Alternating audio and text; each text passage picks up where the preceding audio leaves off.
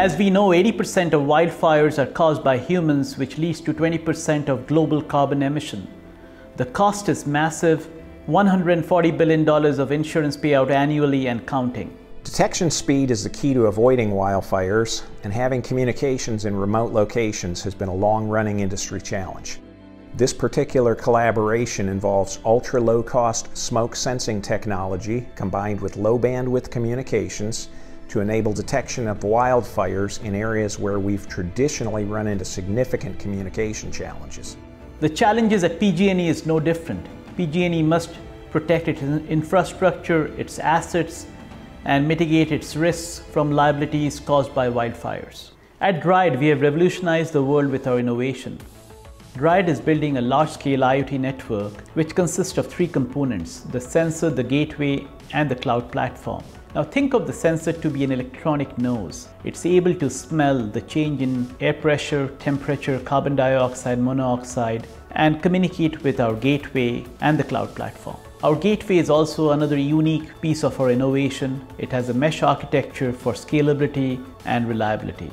We are able to detect and distinguish different smells of fire using the artificial intelligence and machine learning embedded in our sensor platform. We are doing controlled fires using vegetation, charcoal, cigarette, as well as wooden poles. The sensors are able to detect the fire from vegetation ultra early during the first 6 minutes from ignition and able to communicate with our gateways and the cloud platform. PG&E personnel are notified via email and SMSs and also through the portal.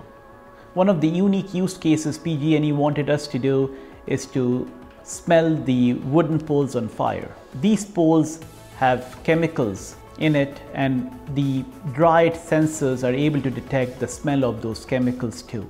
We're here at PG&E's ATS testing laboratory, and we're testing out great new innovation technology from Dryad to test some of these very lightweight, low-powered sensors to help give us better situational awareness for wildfires. The sensor uses more of a smell type of sensor, which can be very beneficial as it can detect smell for longer distances. This technology has potential in our rural areas where we have limited communications, and it can give us a very granular approach in addition to our wildfire detection cameras that we already have in place. One of the challenges we gave to Dryad was to incorporate their technology into sort of more meaningful PG&E use cases.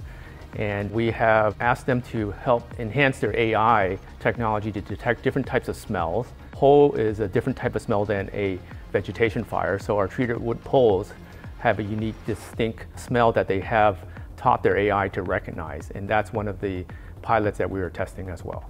Another technical challenge we asked Dryad to help us design is a linear approach to their network topology.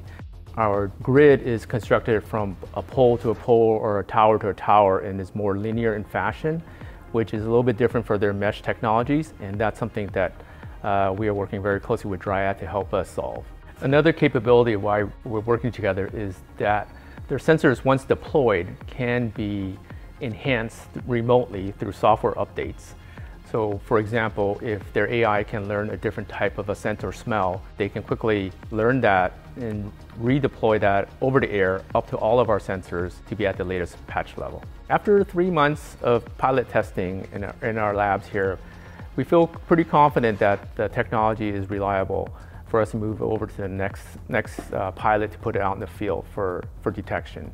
And we will better learn and understand how these devices work in rural areas where there's limited communications, how the solar panels behave in charging these devices, and give us really good early detection for any wildfire risk.